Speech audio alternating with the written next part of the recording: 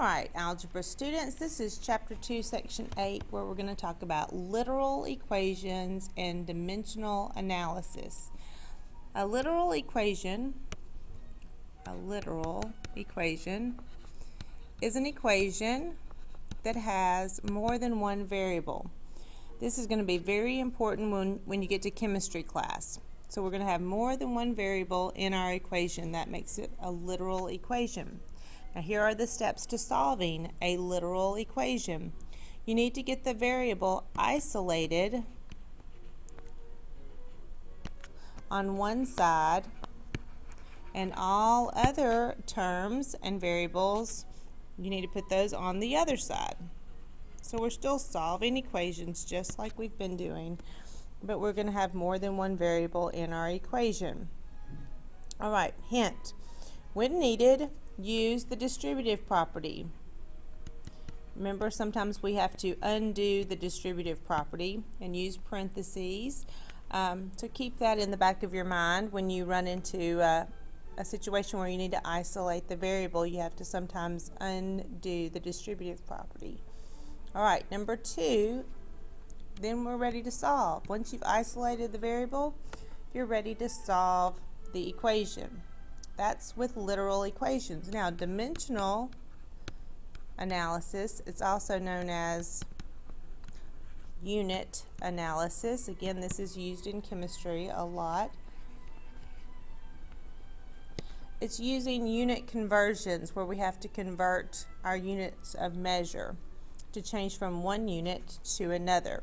So we'll do examples of both of these types of problems, dimensional and literal. So let's start with literal equations. It's a literal equation because I have a b and a c. I have more than one variable. And it says here solve for the specific variable, and it's asking me to solve for b. So that means I need to isolate b. I'm going to recopy the problem. That's a good habit. To undo what's happening to b, I need to subtract 12c. Now we're used to writing it underneath the other term, but the problem here is 9 does not have a c. This is just 9. This is subtracting 12c. They are not like terms. Did you hear me? They are not like terms. I had a few people have trouble with this on that last test, so let's be careful. These are not like terms. So we're left here with a 5b and 9 minus 12c. That's the best I can do on the right side of that equation. So now to undo what's happening to b, we need to divide both sides by 5.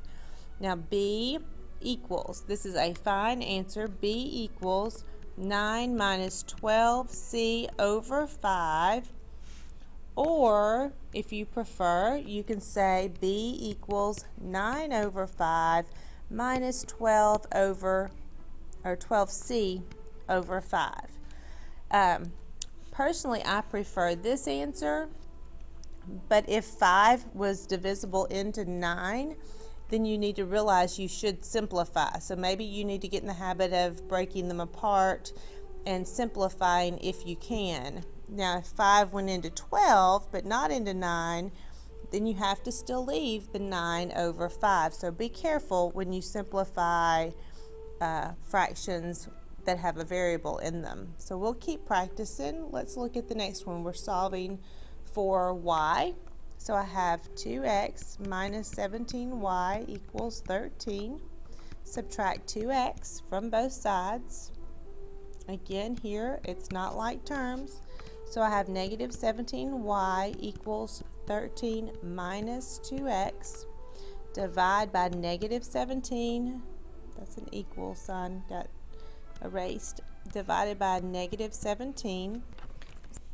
So you're either finished here because these cancel and y equals 13 minus 2x over a negative 17. You can make this your answer.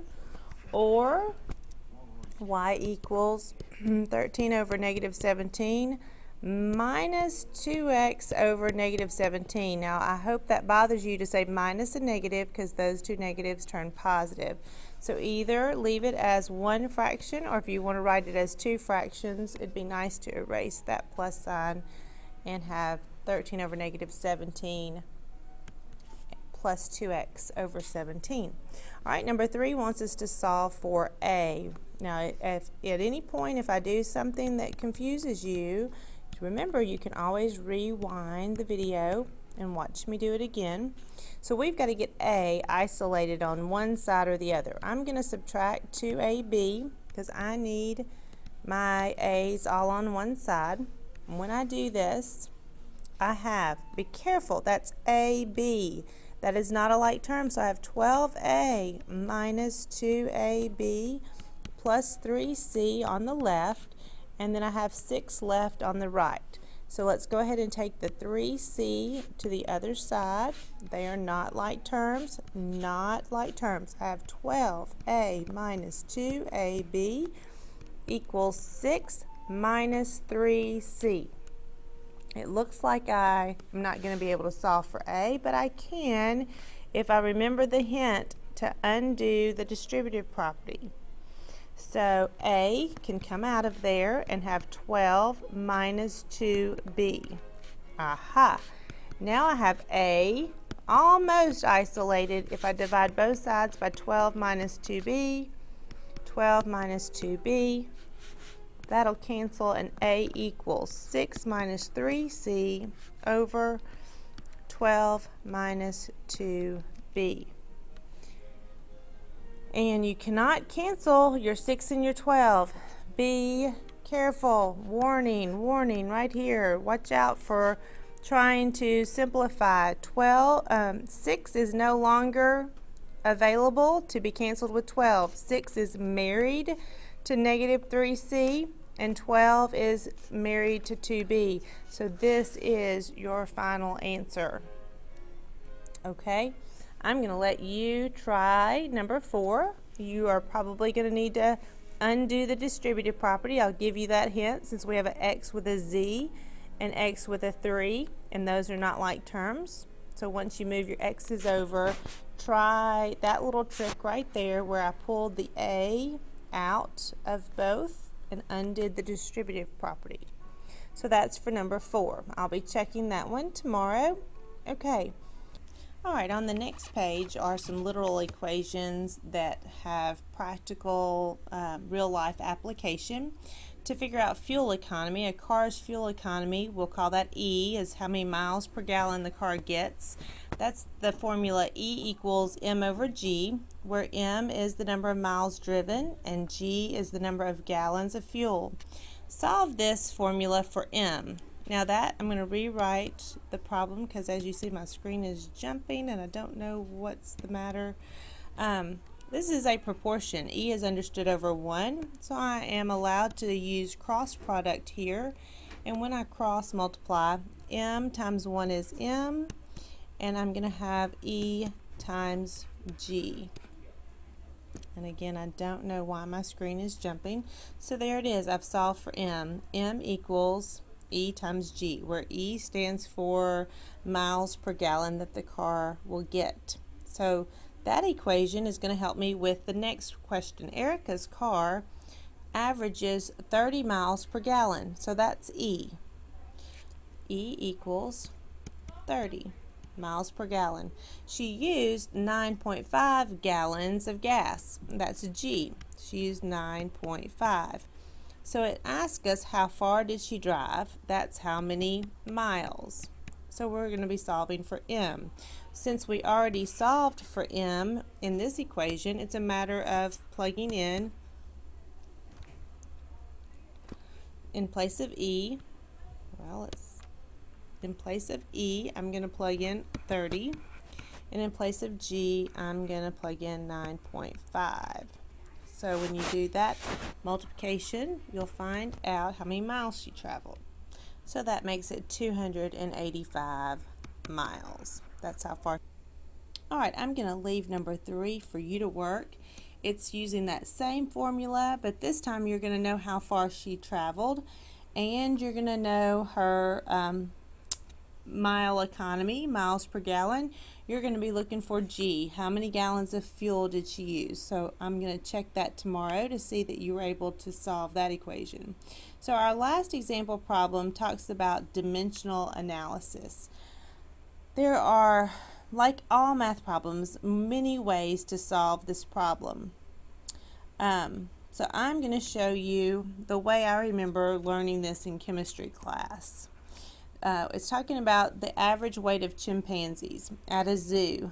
They weigh 52 kilograms. But in the United States, we don't usually talk about kilograms, we talk about pounds. So if we're trying to figure out how many pounds that chimpanzee weighs, we've got to do a conversion. So we're going to analyze the dimensions of our chimpanzee, dimensional analysis, doing a unit conversion. So 1 gram, thank goodness they tell us this, we didn't have to memorize this. 1 gram is about 0.0353 ounces. So this is how we're going to use dimensional analysis. We are going to have to cancel kilograms, and we can convert kilograms to grams, and then we're going to have to convert grams to ounces, and then ultimately if we want to know how many pounds, we have to convert ounces to pounds. So I know you did some of this in pre-algebra. So they told us it was 52 kilograms. There is a way, I always used King Hector didn't barf, drinking chocolate milk, to help me remember that this is our base unit of measure, and for this problem we're dealing with grams. So from kilo, to go from kilo to grams, there's 1, 2, 3, so that makes the 3 zeros. There's 1,000 grams in 1 kilogram. So this is your biggest unit, so you'll need a lot of little units of measure to make one big unit. So it's 1,000 grams in 1 kilogram. And then they gave us the ounces to grams. That's the one I don't have memorized. And then they even gave us that there's 16 ounces in a pound. So once you've canceled all your units and you have the unit you want, now we just go through. This is understood on top, over 1. And you're going to multiply on your calculator. 52 times 1,000 times 0.0353 times 1, and all of that divided by 16. So in the end, you should end up with 114.725 pounds. So our chimp here is about 115 pounds. So approximately 115 or 114.7 pounds. That's the weight of your chimp. So see how you set this up to be able to cancel your dimensions that you do not want and end up with the unit of measure that you do want. We will do more of these in class. You might want to remember King Hector didn't barf, kilo hecta deca, base, then deci centi milli, drinking chocolate milk. Alright, don't monkey around. Come to class ready to get to work. Have a great day.